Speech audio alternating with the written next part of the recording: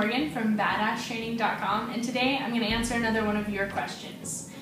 Brittany wants to know, how do you eat clean on a budget?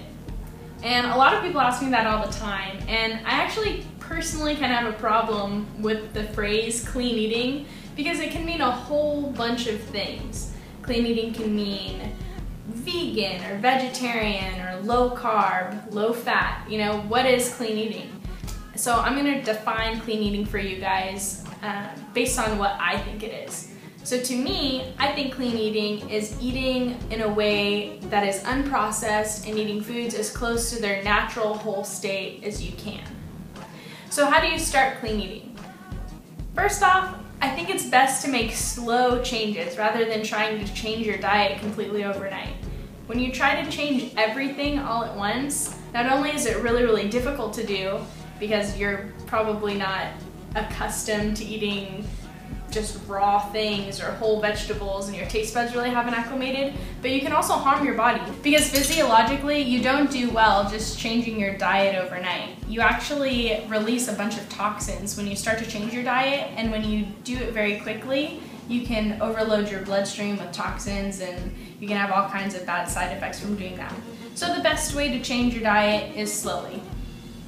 Secondly, I would recommend starting simple. A lot of people try to get really crazy with their clean eating recipes and stuff like that right from the jump, and that makes it really confusing because you kind of lose track of what clean eating is exactly, and like I said, it's eating foods in their whole state, eating foods in their natural state. So what I would recommend when you first start clean eating is to just find your local farmer's market, go in, purchase things like fresh fruits, fresh vegetables, whole grains, and lean meats, and just play around with cooking those basic items minimally.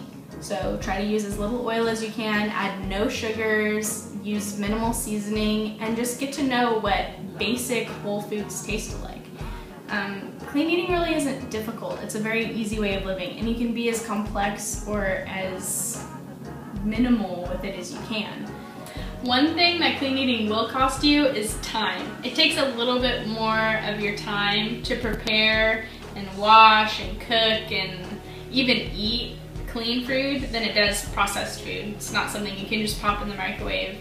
But one way to save time when you're trying to clean or eat clean is purchasing your fruits and vegetables and produce and stuff and washing it, packaging it, and refrigerating it immediately. If you wait or if you keep it in those plastic baggies that it comes in when you purchase produce, it goes bad really quickly, and it's also kind of a pain in the butt to add an extra step in your preparation when you're making your food. So in short, when you're trying to switch over to a clean eating diet, remember, be gradual and easy on yourself, minimalistic, and when you're trying to save money, buy the whole food, go to your farmers markets, shop around and get good deals, and also to save time, make sure that you wash your vegetables and prepare everything all at once rather than doing it bit by bit. I hope that this video has been helpful to you and that you can get started on your clean eating diet and become healthier. Thank you for watching my video, and don't forget to check out my website at www.badashtraining.com for more tips about healthy living.